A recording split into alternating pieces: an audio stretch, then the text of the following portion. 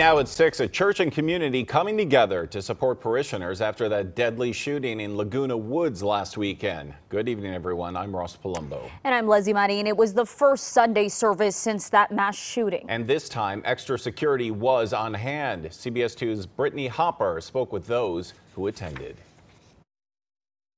As this memorial continues to grow, so do churchgoers. Services today were packed 1 week after the mass shooting happened. Members of Irvine Taiwanese Presbyterian Church in Laguna Woods and community members joined forces Sunday in solidarity 1 week after police say this man conducted a mass shooting inside the church, killing one man and injuring others. There's a sense of sorrow, sadness. A few of them have expressed anxiety.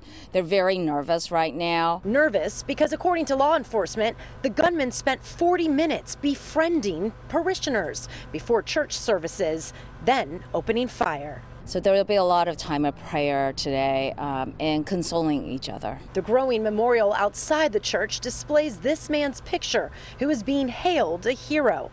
Dr. John Chang, an Orange County doctor, who was killed as he was protecting other church members and then charging after the gunman to stop him from continuing the shooting. His quick actions helped other church members take the gunman down, tie him up before police arrived. But sadly, Dr. Chang was shot 3 times and died. Bentley Ferrero, who lives in the neighborhood, came by to pay his respect. He calls this senseless shooting very tragic. Have to come to church. It's a safe place, a place of worship, and to show that people are united strong. And now, 1 week later, church members say they are more united than ever. We're also told the ambassador to Taiwan flew in from Washington, D.C. today to attend services.